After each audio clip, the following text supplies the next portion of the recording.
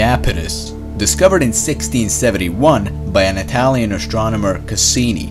It is the third largest moon of a gas giant Saturn, but 11th largest moon in the solar system. Still, Iapetus is actually tiny compared to Earth and our moon.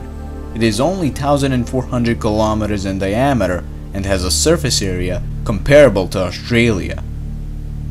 Despite that, it is one of the most mysterious objects in the solar system.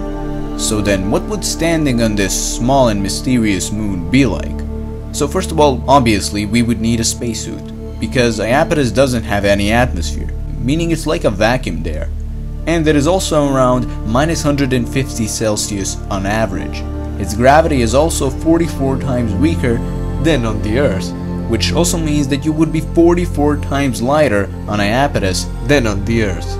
Looking at a distance, it would vary a lot because Iapetus has two different sides, the bright one and the dark one.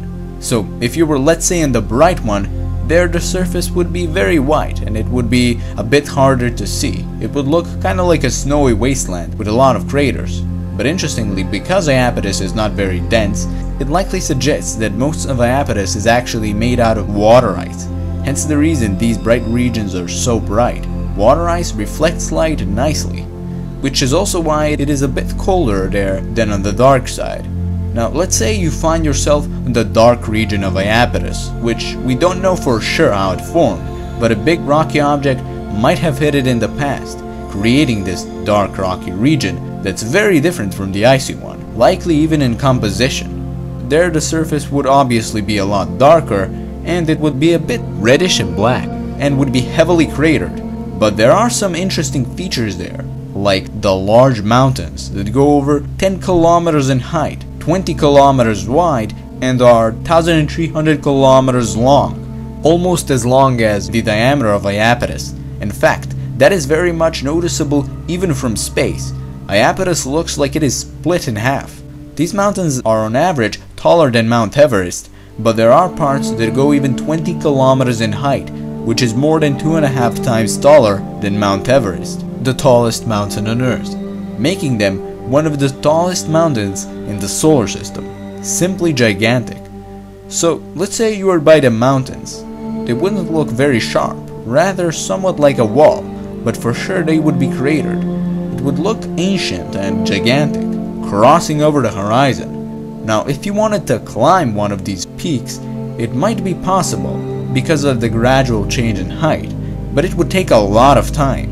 Still, it shouldn't be very exhausting as you are 44 times lighter on Iapetus than on the Earth, meaning you would feel somewhat like air, so moving around would not be exhausting at all.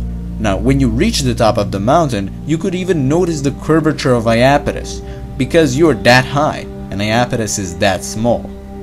So no one is quite certain on how these mountains have formed, since geologic activity could not have been possible with such a small and not dense object. There are as well gigantic craters and weird looking surface features on its surface, and it looks particularly weird with its two contrasting sides, which maybe suggests that Iapetus is made out of two different objects that hit in the past, creating today's Iapetus. Iapetus is as well the furthest out of all the big moons of Saturn, standing at amazingly 3,500,000 kilometers away.